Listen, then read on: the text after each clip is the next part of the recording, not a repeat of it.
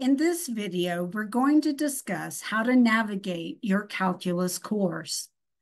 Calculus 1, Calculus 2, and Calculus 3 have been built on a similar platform, and navigating one course is much like navigating another. We'll see examples from all three courses on how to navigate. When you first log into your D2L course shell, you will see a pop-up window such as the one pictured here. This will introduce your professor and also tell you how to get started and what to do first. After you have read through the first page, click on the next link, which of course will take you to a video showing you how to navigate D2L. The next video is this particular video covering how to navigate the course material. You will have to be patient because it does sometimes take a little while for it to pop up. After you have watched this video and feel confident in how to navigate the course, go ahead and click on the last item, which has information about your instructor and what they will expect from you and how you can contact them. When you're done, you can click on Dismiss. When the welcome window closes, you will be on the home page for your course. You will have announcements here from your instructor, and on this side, work to do. In general, the homeworks, quizzes, and exams have not been set up to show up in the work to do list. But reflections, discussion boards, and Python projects will show up here. You will want to use the course schedule in order to stay on track, and we'll see that in just a moment. You can also find information about your particular instructor in the instructor information widget. Everything you need in the course, for the most part, is in the content section. When you click on content, you will be able to see the table of contents down the left menu. The first item is Welcome to the Calculus course, in this case, the Calculus 1 course. This is where all of the items in the Welcome widget pop-up window are listed. If you need information about your instructor, you can click on this and you'll be able to find instructor information here. Click on Start Here Module 0. Start Here Module 0 is essentially the syllabus for the course, though your instructor may make available an additional printable syllabus for students who need that information in order to transfer. Let's take a look briefly at the different items, and we'll take a more in-depth look at the ones that are most important to students. Let's use the Calculus 2 course as an example. All of these are listed in the order in which they're meant to be covered. Go ahead and click on Module 0 Introduction, which basically just tells you that this particular module is your course syllabus. In the next one, you have information about the course. This includes the course description, the number of credit hours, the prerequisite, and if your instructor has provided a print version of the syllabus, you will find it here. It also contains the information about the Guaranteed Transfer Pathways program for Colorado State colleges and universities. Next, it covers all of the information in the course learning outcomes and the topical outline for that particular course. Either at the bottom or at the top of the page, you can click on the right arrow to go to the next item in the list. You will find course license and copyright information and the course mode of instruction, which in this case is online.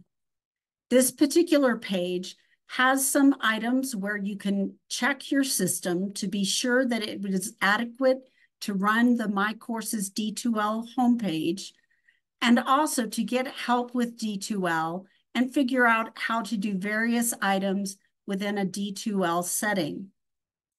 You will also need a way to convert your handwritten work into a single PDF file. There is a link at the bottom of this page to a document which will explain in detail exactly how you can do that. The course materials page gives information about the textbook, which is also available in Spanish. There are also lecture notes for all of the calculus courses that are very detailed and in essence replace the textbook. They are based on the textbook and include some information from it, but are written more on a student level so that they are more easily accessible by students. You will need a calculator, a scientific calculator, and a graphing utility. A graphing calculator will be used in some sections and can be used on exams. You don't need the latest model in order to be successful in the course. Any TI-83 or TI-84 model will work well, but you cannot use a computer algebra system such as a TI-89 or a TI-Nspire CAS. There is a TI-Nspire that is not a CAS system, and that one is acceptable. For most items in the course, a scientific calculator is sufficient, and the one that is recommended is the one that you see pictured here. It is relatively inexpensive and can be bought at many different locations. This course is the same regardless of the time period in which you are taking it. No assignments or different activities are cut depending on the duration of the course. On this page are the course learning outcomes mappings. These are the items coming from the state system that list the course learning outcomes. Each one is a drop-down menu which lists the items under that topic and what modules they're covered within. We also have module learning objectives, which are mapped to the course learning outcomes up above. This is the page that most students care the most about. Let's take a look at a Calculus 3 course. This covers all of the homework, quizzes, Python labs, discussion forums, reflections, exams, and final exam, as well as the grading scale that your instructor has chosen. Down below, you will see tabs that will open when clicked upon to give you more information about the homework or about how to organize your information into a notebook so that you can find your materials when ready to study for an exam, as well as how to write up homework problems so as to reduce the number of careless mistakes made. Using lined notebook paper leads to 10% more careless mistakes than writing on blank printer paper. It is recommended that you start all problems on blank printer paper so as to reduce the number of careless mistakes. Information about quizzes, discussion forum, Python labs, reflections, and exams can be found here. If you have a learning difference, then you will want to read the section on accommodations. If you want to know how to post in a discussion forum, you will want to click here as it explains in detail exactly how to post. Be sure, for example, that you do not use Control or Command C and Control or Command V to paste an image into a discussion forum. It frequently breaks the link and your instructor will not be able to open it and read it. Instead, click on one of the two icons you see here with an arrow pointing to it. Or you can use the equation editor in D2L. This video explains how to use the equation editor in D2L. On the next page, we have the basic structure of all of the sections that are covered in the course. It is suggested that you read the section introduction on each section page. Every section in the textbook has a web page within D2L. You will want to read the lecture notes. You may also wish to read the e-text, which is available for your textbook, but it is not required. You will want to watch the lecture video and complete the examples in the lecture notes as you follow along. This is the primary method to learn the content. There are optional additional videos that are shorter in length that may help you if you are still confused after watching the lecture videos. Many of the homework exercises also have optional attached videos which cover just that particular problem type. After watching the video and completing the lecture notes with the video examples, there are interactive applets from mathinsight.org, GeoGebra, Desmos, and CalcPlot 3D provided for every section. These will help you better understand the content or test your understanding. Once you have completed this, you are ready to begin the homework. You may choose to work more problems out of the e-text, in which case I recommend you work the odd problems, since you can find the answers to the odd problems by clicking on the number of the problem, which will open up the solution to that problem. There are discussion forums for every week of the course, but you are only required to post 7 times during the semester. You can post more often if you like. You will want to post an image of your work with short descriptions to the right to explain your steps and thought process. You can either post a worked out solution to a problem you feel confident is correct, or to post the solution to a problem that you are not confident is correct or that you even know is incorrect and ask for help in finding the error. You can also respond to a classmate's posted question by thoroughly explaining how to fix the error or posting your own solution to their problem. 4 times throughout the semester, you'll be asked to reflect on your learning. This is simply a matter of completing the assignment in order to get full points. There are no right or wrong answers. This is simply an opportunity to share how you are doing with your instructor. There are some review homeworks at the beginning of each course, which will cover prerequisite material that may help you. These are available throughout the course. There are additional websites and other sources of OER lecture notes that can be found by clicking on this link. You also have available to you TutorMe, which provides online tutoring available 24/7. Depending on the section, you may or may not have a quiz where you are asked to complete your work by uploading a PDF. Some quizzes require you to show your work, but most quizzes you do not show your work. All quizzes are computer graded, but the ones where you show your work may be adjusted by your instructor after looking at your work. There are exams and a final exam, which also require you to upload a PDF of your work. You will also complete 1 to 2 programming assignments throughout the course. But even if you've never programmed before, you should be able to handle this since the code is already written. You simply need to be able to copy it and alter it for new functions. This is a mastery-based assignment, and you can turn it in repeatedly until you receive the grade you desire up to the final submission date. Let's go ahead and take a look at a couple of actual pages so you can get a feel for what an actual page would look like.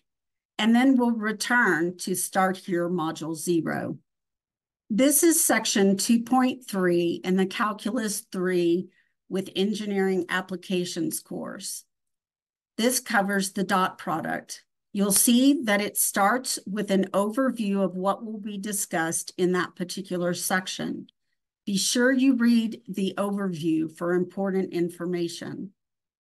The section learning objectives tell you exactly what you're expected to learn in that section, and they're mapped to the module learning objectives, which are mapped to the course learning objectives. Down here, you have the option to open the lecture notes in either PDF form or in Word form. Word form works better with screen readers, but it is recommended that you download the file and open it on your computer. Some students like to use the Word version because they want to use the draw feature in Word in order to take notes directly in the file. This is also an option for the PDF version. Let's take a look at what the PDF version looks like. The lecture notes are going to go through and cover all of the topics that are in the course. You'll see that the introduction is similar to what you will find in the overview. You can click on this symbol up at the top, which will either show you the page view, or you can click on the outline to go to a particular example. When you find examples, you'll see that there is space left for you to write out the solutions to the examples. The examples are all worked within the section video. The link to the section video is here. This is on the Calculus 3 playlist, which you will find here. Each particular section's video is linked in this part, and the Calculus playlist for that course is listed here, as well as here in its full URL. If you are still unsure, you may want to read through the worked out examples in the e-textbook. You can click on that by clicking on this link right here, and it will open in another tab. When you look at this, you will be able to look at all of the different examples that they have worked out in the textbook. You can click on Show or Hide to expand the explanations. When you reach the end of a particular section, you will find the homework problems for that particular section, if I can ever get down there. Notice that some of the odd ones are highlighted in blue and underlined. When you click on this, it will open up the solution to that particular problem. When you're looking at it, you will be able to find that solution in the list over here. It also has solutions to the checkpoints, which are often used as examples in the video. These are found at the beginning. Once you have completed looking at the textbook, you may want to watch some additional videos that are available on YouTube that cover particular topics that you see listed here. There will also be a section titled Explore.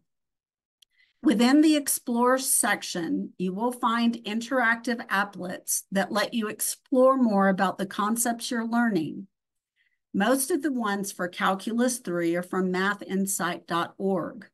Most of the ones for Calculus 1 and 2 are from GeoGebra. Let's take a look at one of the examples from the dot product. When it opens, in this case, you get a brief definition of what the dot product is with different examples worked out.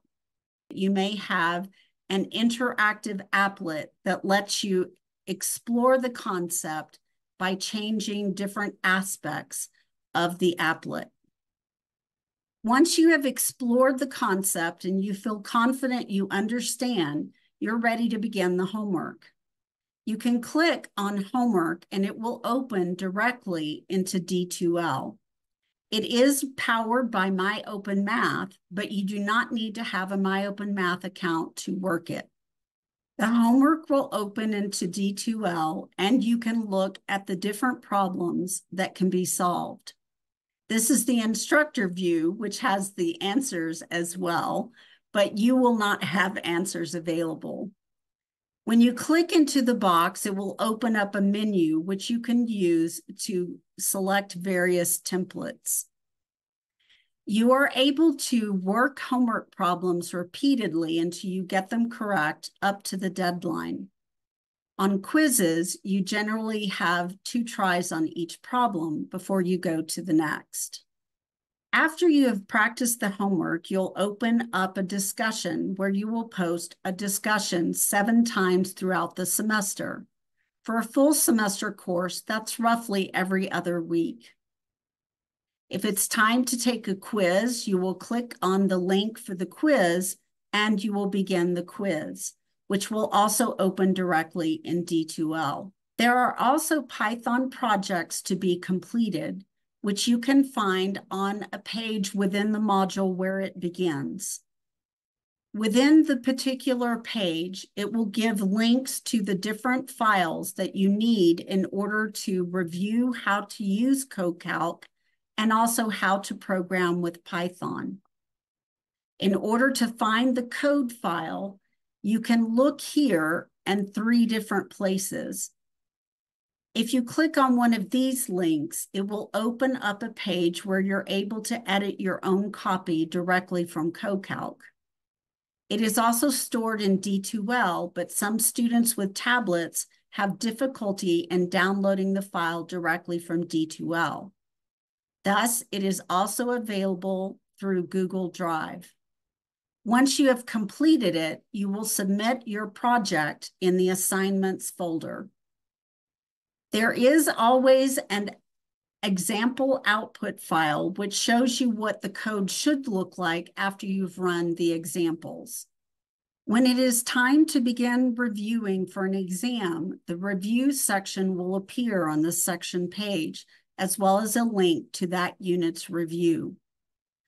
There is always a show work quiz at the end of each module before you take the exam to be sure that you are prepared and ready for the exam. The link for the exam can also be found on the last section page of a particular module.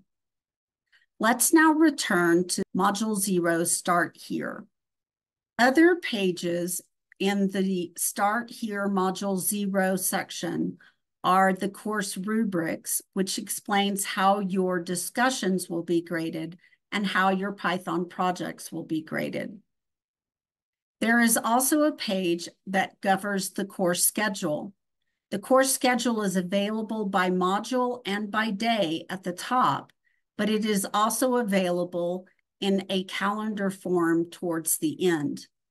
Your instructor will probably make available a printable version of the calendar so that you can print it out and have it handy so you can stay on track. There are some forms to complete and proctoring information to discuss with your instructor during the first week of class. You will want to complete the required practice submitting a PDF file, which you can find by clicking on the link available on the Forms to Complete page. There is also a student information form so that your professor can get to know you a bit better and anticipate any needs you might have. Finally, there's a proctor request form, which you will find here, which will help to inform your instructor how you will be taking your proctored exams. There are some frequently asked questions about proctoring, which are answered down below. There is also a page on technical support, which gives the listing for how to get help from the state system and also how to get help from MyOpenMath. After that, you will proceed into the review material, which is prerequisite and completely optional. Following that, you will begin in a module. Every module opens with a module introduction, which has a brief introduction into that particular module, covers all the sections that will be covered on the exam on that module, and also maps the module learning objectives to the course learning outcomes. Once you finish a module, it will take you automatically to the next module in the list. If your professor is going to have office hours via Zoom, you will find those links here. When you need help in math, you can find some tutoring options for online courses through Colorado Online here, as well as links to all of the home colleges so that you can find the tutoring options available at your home college by clicking on one of the links that you see here. There are also additional websites that are available that will help you with different aspects of the course, and links to these are provided. There is also the page which covers cell phone photos to PDF files and scanning in documents. This page has a document which shows you exactly how to produce a PDF file from an image file and how to upload it. It covers instructions for both Microsoft Word and Adobe Reader or Adobe Acrobat. There are images available to show the steps for all of these different options. There is also a section that will allow you to print out graph paper. Graph paper is available in all courses with rectangular graphs, in Calculus 2 and 3 with polar graphs, and in Calculus 3 also with isometric graphs.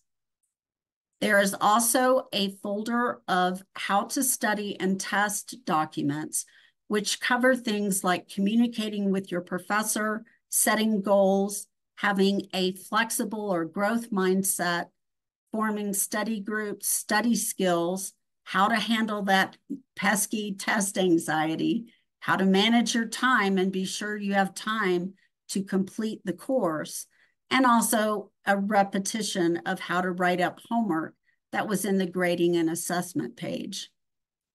All documents are available in both PDF form and Word form. Word form is more accessible to students who use screen readers. You shouldn't have any real need to go into the course document repository, but if you do, this is where you will find the syllabi, the calendar, and the forms, as well as the individual lecture notes.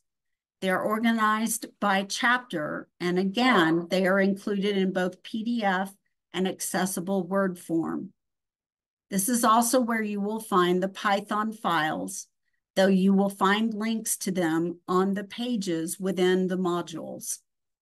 There are a few handouts for each different calculus course that you may want to explore. Please do not use the instructor use only folder, as this may mess up the data through My Open Math. This is essentially how to navigate your course in a brief video. I hope that you will enjoy it and learn a lot of really cool calculus.